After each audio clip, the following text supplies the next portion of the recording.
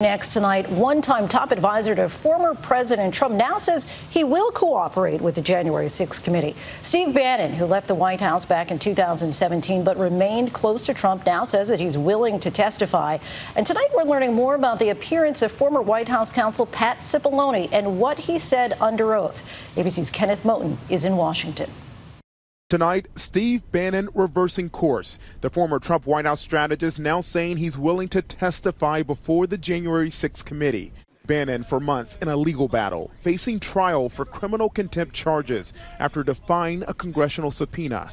The committee has said there's evidence that Bannon had specific knowledge about January 6th before the attack on the Capitol, pointing to his own words on his podcast the day before. All hell is going to break loose tomorrow.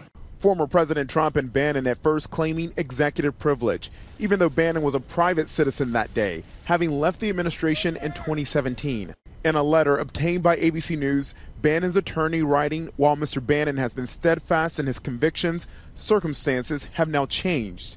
Those circumstances, Trump informing Bannon that he's waiving his objections because I watched how unfairly you and others have been treated. The committee, of course, has not yet had a chance to discuss it, but I expect that we will be hearing from him, and there are many questions that we have for him. Bannon's reversal comes a day after former Trump White House counsel Pat Cipollone testified behind closed doors for roughly 8 hours. In a recorded interview, the committee asked Cipollone detailed questions about pardons, false election fraud claims, and the pressure Trump placed on Vice President Mike Pence to overturn the election. You'll see over the next couple hearings a little of what he said. Certainly you'll see a lot of that in the report, but at no point was there any contradiction of what anybody said.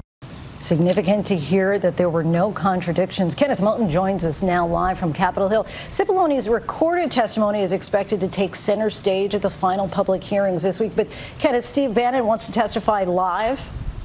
That's right, Lindsay. Steve Bannon's attorney says he prefers to testify at the public hearing, not behind closed doors. But one committee member is saying they want all their questions answered, which can't be done in a live format. Bannon's apparent cooperation comes ahead of a hearing in his criminal contempt case tomorrow.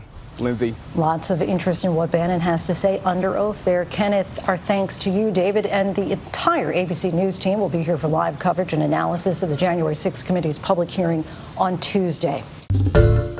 Hi, everyone. George Stephanopoulos here. Thanks for checking out the ABC News YouTube channel. If you'd like to get more videos, show highlights, and watch live event coverage, click on the right over here to subscribe to our channel. And don't forget to download the ABC News app for breaking news alerts. Thanks for watching.